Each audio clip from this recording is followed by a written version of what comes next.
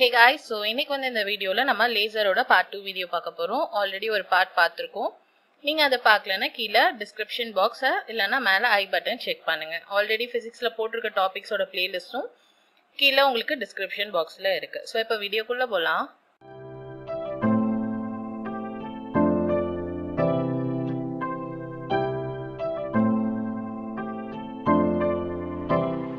So first நம்ம last வீடியோல என்ன பார்த்தோம்னு பாத்தீங்கன்னா எனர்ஜி லெவல் டயக்ராம்ஸ் பத்தி அப்புறம் வந்துட்டு அது வந்து அந்த ஒரு ஸ்டேஜ்ல இருக்கிற நேம்ஸ் அதாவது நார்மல் பாப்புலேஷன்னா என்ன பாப்புலேஷன் இன்வர்ஷன்னா என்ன அப்படின்லாம் சொல்லிட்டு அதுல வந்து நம்ம டீடைல்ஸா பார்த்தோம். ஸோ இந்த லேசர் ஆக்ஷன் வந்து நடக்கணும்னா அதுக்கான நெசசரி கண்டிஷன்ஸ் என்ன லேசரோட கேரக்டரிஸ்டிக்ஸ் இந்த டீடைல்ஸ் எல்லாம் வந்துட்டு நம்ம பேசிக் இன்ஃபர்மேஷன் வந்து பார்ட் 1 வீடியோல பார்த்தோம். ஸோ இப்போ பார்ட் 2 வீடியோல ரூபி லேசர்னா என்ன ஹீலியம் நியான் லேசர்னா என்னன்னு பார்க்க போறோம் அண்ட் அதுக்கப்புறம் அப்ளிகேஷன் ஆஃப் லேசர்ஸ் வந்து பார்க்க போறோம். ஸோ ஃபர்ஸ்ட் வந்து ரூபி லேசர். ஸோ ரூபி லேசரை ஃபர்ஸ்ட் டிஸ்கவர் பண்ணது யாருன்னு பாத்தீங்கன்னா டி மைமேன் எப்போனா 1960ல வந்து டிஸ்கவர் பண்ணாரு. ஸோ இப்படிதான் வந்து ரூபி லேசர் வந்து இருக்கும். ஸோ ரூபி லேசர்ல வந்துட்டு ஃபர்ஸ்ட் உள்ள வந்துட்டு அந்த ரூபி லேசர் அந்த லேசர் மீடியம் இருக்கு. அதை சுத்தி என்ன இருக்குன்னு பாத்தீங்கன்னா ஹீலியம் ஜினானோட ஃபிளாஷ் டியூப் வந்து இருக்கு அண்ட் ரெண்டு சைடும் வந்து ரிஃப்ளெக்டிங் மிரர் இருக்கு.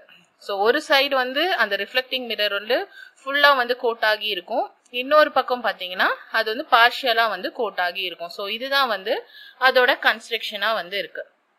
ஸோ இங்க இருக்க அந்த சிங்கிள் கிறிஸ்டல் ரூபி ராடோட லென்த் பாத்தீங்கன்னா 10 சென்டிமீட்டர் அண்ட் அதோட டயாமீட்டர் வந்து 0.8 சென்டிமீட்டரா வந்து இருக்கு. அண்ட் இதுக்குள்ள வந்து அந்த கிறிஸ்டல் என்ன பிரசன்ட் ஆயிருக்குன்னு பாத்தீங்கன்னா அலுமினியம் ஆக்சைடு அண்ட் வந்து அதுல இருக்கிற சம் அலுமினியம் அயான்ஸ் வந்து எதால ரீப்ளேஸ் ஆயிருக்குன்னு பாத்தீங்கன்னா குரோமியம் அயான்ஸால வந்துட்டு ரீப்ளேஸ் ஆகி இருக்கும். ஸோ இதுதான் ரூபி லேசரோட கன்ஸ்ட்ரக்ஷன். ஸோ இதோட ஒர்க்கிங் எப்படி இருக்கும்னு பாத்தீங்கன்னா ஃபர்ஸ்ட் என்ன பண்ணுவாங்க அந்த ஃபிளாஷ் டியூப்ல அந்த வழியா தான் என்ன பண்ணுவாங்கன்னா முதல்ல வந்து எனர்ஜி வந்து சப்ளை பண்ணுவாங்க. ஸோ அந்த எனர்ஜி வந்து சப்ளை எவ்வளோ ஆகுதுன்னு பார்த்தீங்கன்னா 5500 ஆம்ஸ்ட்ராங் வந்து சப்ளை பண்ணுறாங்க.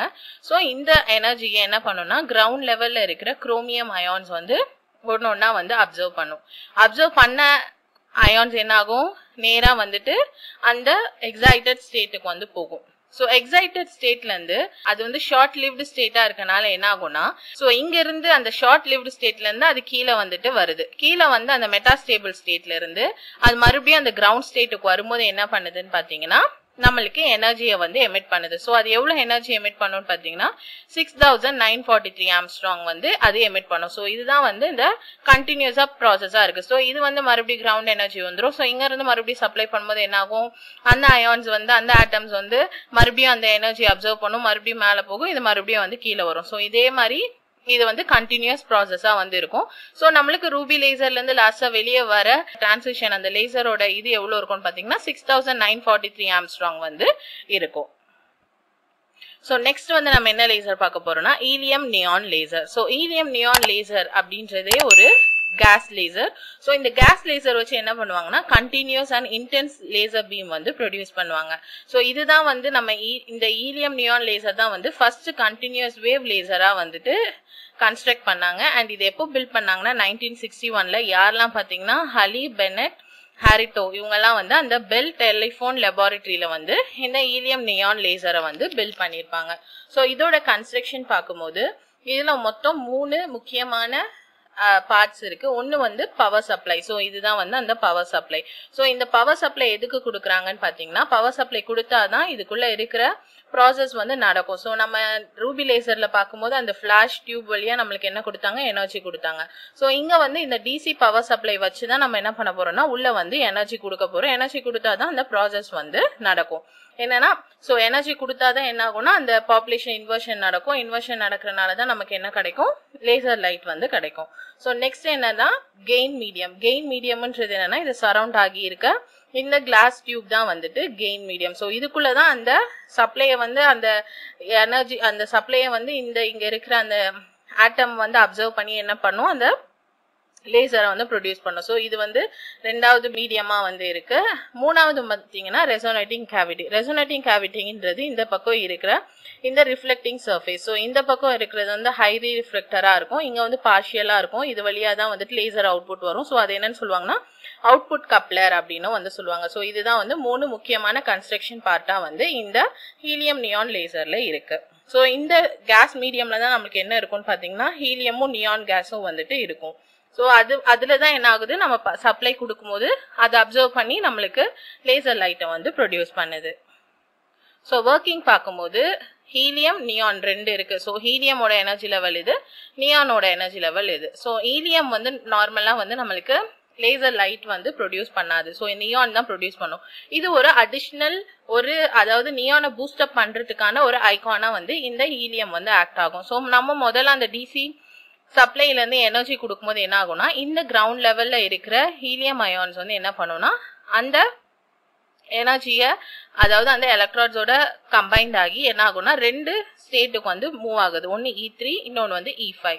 ஸோ இங்க இருக்கிற ஹீலியம் அயான் என்ன பண்ணும்னா இங்க இருக்க நியான் அயான் அதாவது அன்அப்சர்வ்டா இருக்கிற நியான் அயான் கூட என்ன ஆகும்னா கொலைட் பண்ணும். ஸோ இங்க இருக்கிறது வந்து இங்க இருந்து கொலைட் ஆகும், இங்க இருக்கிறது இங்க இருந்து கொலைட் ஆகும். ஸோ கொலைட் ஆகும்போது என்ன பண்ணும்னு பாத்தீங்கன்னா இங்க இருக்க நியான் அயான் என்ன ஆகும்னா மேலையும் அடுத்து இங்க இருந்து அப்சர்வ் ஆகுறது இந்த எனர்ஜி ஸ்டேட்டுக்கும் வந்து மூவ் ஆகும். இப்போ மேல போகும்போது என்ன ஆகும்னா இங்க ஒரு எனர்ஜி லெவல் இருக்கு. ஸோ இந்த எனர்ஜி லெவல்ல வந்து ஆட்டம்ஸ் இருக்காது, பட் இங்க வந்து இருக்கும். ஸோ இப்போ என்ன ஆகுதுன்னா இதுக்கும் வந்து பாப்புலேஷன் இன்வர்ஷன் ஆகும், அண்ட் அகைன் இதுக்கும் பாப்புலேஷன் இன்வர்ஷன் ஆகும், திரும்பி மேல இருக்கிறதுக்கும் இதுக்கும் வந்து பாப்புலேஷன் இன்வர்ஷன் ஆகும். ஸோ என்ன ஆகும், இந்த E5ல இருந்து E4க்கு நடுவுல இருக்கிற பாப்புலேஷன் இன்வர்ஷன்ல அது வந்து கீழே வரும்போது நமக்கு என்ன எமிட் பண்ணணும்னு பாத்தீங்கன்னா 3.391 மைக்ரானோட எனர்ஜி வந்து எமிட் பண்ணும். அண்ட் E5ல இருந்து E2க்கு வந்துட்டு பாப்புலேஷன் இன்வர்ஷன் நடக்கும்போது அது எவ்வளவு எமிட் பண்ணும்னு பாத்தீங்கன்னா 632.8 மைக்ரான்ஸ் வந்து எமிட் பண்ணும். அண்ட் அகைன் E3க்கும் E2க்கும் நடுவுல இருக்கிற பாப்புலேஷன் இன்வர்ஷன் அப்போ 1.152 மைக்ரான்ஸ் வந்து அது வந்து எமிட் பண்ணும். ஸோ இங்க பார்க்கும்போது 3 விதமான எனர்ஜிஸ் வந்து நம்மளுக்கு எமிட் ஆயிருக்கு. பட் இதுல இருக்கிறதுல வந்து அதிகமான எனர்ஜி எதுன்னு பாத்தீங்கன்னா 632.8 மைக்ரான்ஸ் தான் வந்து அதிகம். ஸோ இந்த மீதி இருக்கிற இந்த சின்ன மைக்ரான்ஸ்ல எமிட் ஆன ரேடியேஷன் வந்து என்ன ஆயிடும்னா அந்த அவுட்டர்ல இருக்கிற கிளாஸ் டியூப்ஸே வந்து அது என்ன பண்ணிடும்னா அப்சர்வ் பண்ணிடும். ஸோ லாஸ்டா நம்மளுக்கு என்ன ஆகும்னா இந்த 632.8 மைக்ரான்ஸோட ரேடியேஷன் தான் நம்மளுக்கு லேசரா வந்துட்டு அந்த அவுட்டர் கப்ளர் மூலமா வந்துட்டு வெளியே வரும். ஸோ இதுதான் வந்துட்டு ஹீலியம் நியானோட ப்ராசஸா வந்து இருக்கு. ஸோ முதல்ல ஹீலியம் வந்து அப்சர்வ் பண்ண ஹீலியம் வந்து இங்க நியானோட வந்து கொலைட் ஆகுது. கொலைட் ஆனோன்னு இந்த நியான் வந்து மேல போயிட்டு அது அடுத்த லெவல்ல இருந்து பாப்புலேஷன் இன்வர்ஷன் அச்சீவ் பண்ணி அது என்ன ஆகுதுன்னா எனர்ஜியை வந்து எமிட் பண்ணுது. ஸோ இதுதான் ஹீலியம் நியான் லேசரோட ஒர்க்கிங்கா வந்து இருக்கு. ஸோ நெக்ஸ்ட் வந்து லேசரோட அப்ளிகேஷன்ஸ் பார்க்க போறோம். ஃபர்ஸ்ட் வந்து இண்டஸ்ட்ரியல் அப்ளிகேஷன். ஸோ டைமண்ட்ஸ் அப்புறம் ஹார்ட் ஷீட்ஸ்ல எல்லாம் ஃபைன் ஹோல்ஸ் ட்ரில் பண்றதுக்கு என்ன பண்றாங்கன்னா லேசர்ஸ் யூஸ் பண்றாங்க. அதுக்கப்புறம் வந்துட்டு திக் ஷீட்ஸ் ஆஃப் ஹார்ட் மெட்டல்ஸ் இல்லைன்னா வெல்டிங்ஸ் கட் பண்றதுக்கு யூஸ் பண்றாங்க.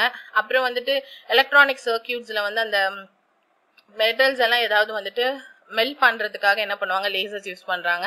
அண்ட் மெட்டீரியலோட குவாலிட்டியை செக் பண்றதுக்கு லேசர்ஸ் வந்து யூஸ் பண்றாங்க. அடுத்து வந்து medical application. So micro surgeries எல்லாம் பண்ணணும்னா அதுக்கு என்ன பண்றாங்கன்னா லேசர் பீம் தான் யூஸ் பண்றாங்க. அண்ட் கிட்னி ஸ்டோனு அப்புறம் டியூமர் அப்புறம் வந்துட்டு நிறைய பிரெயின் சர்ஜரி இதுக்கெல்லாம் வந்துட்டு என்ன பண்றாங்கன்னா லேசர் பீம் யூஸ் பண்றாங்க. அப்போ எண்டோஸ்கோபிக்கு யூஸ் பண்றாங்க. நெக்ஸ்ட் வந்து ஹியூமன் அண்ட் அனிமல் கேன்சரை ட்ரீட் பண்றதுக்கும் இந்த லேசர் பீம்ஸ் வந்து யூஸ் பண்றாங்க.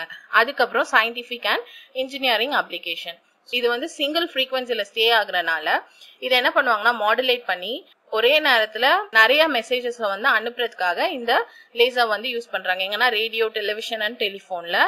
அண்ட் வந்துட்டு ஆப்டிக்கல் ஃபைபர் கம்யூனிகேஷனோட லைட் சோர்ஸா வந்து செமிகண்டக்டர் லேசர் தான் யூஸ் பண்றாங்க.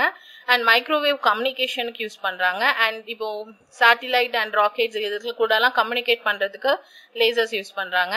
அண்ட் வந்துட்டு இப்போ ஒரு இது வந்து டிடெக்ட் பண்றதுக்காக எந்த இடத்துல இருக்கு ஒரு ஆப்ஜெக்ட் டிடெக்ட் பண்றதுக்கும் லேசர்ஸ் வந்து யூஸ் பண்றாங்க. நெக்ஸ்ட் வந்து எர்த்துக்கும் மூணுக்கும் இருக்கிற டிஸ்டன்ஸை மெஷர் பண்றதுக்கும் லேசர்ஸ் யூஸ் பண்றாங்க. நெக்ஸ்ட் வந்து லேசர் ராமன் ஸ்பெக்ட்ரோஸ்கோப்ல வந்துட்டு லேசர்ஸ் யூஸ் பண்றாங்க. நெக்ஸ்ட் ஹோலோகிராஃபின்றது 3D போட்டோகிராஃபியை தான் வந்து ஹோலோகிராஃபின்னு சொல்லுவாங்க. ஸோ அதுக்கு லேசர் தான் யூஸ் பண்றாங்க. நெக்ஸ்ட் பார்க்கும்போது நம்ம இப்போ ஒரு ஆப்ஜெக்ட் வந்து அதோட டிஸ்டன்ஸ் எவ்வளோ, அதோட வெலாசிட்டி, அது எவ்வளோ சைஸ்ல இருக்கு, அதெல்லாம் வந்துட்டு மெஷர் பண்றதுக்கும் இந்த லேசர் பீம் தான் வந்துட்டு யூஸ் பண்றாங்க. ஸோ இதோட வந்துட்டு உங்களுக்கு லேசர் டாபிக் வந்து கம்ப்ளீட் ஆயிடுச்சு. ஸோ கிளியரா புரிஞ்சிருக்கும்னு நினைக்கிறேன். நீங்க ஆல்ரெடி மற்ற வீடியோஸும் பார்க்கலன்னா கீழே பிளேலிஸ்ட்டை கிளிக் பண்ணி பாத்துருங்க. ஸோ இந்த வீடியோ உங்களுக்கு பிடிச்சிருந்தா லைக் பண்ணுங்க, ஷேர் பண்ணுங்க, மறக்காம என் சேனலை சப்ஸ்கிரைப் பண்ணுங்க. தேங்க்யூ.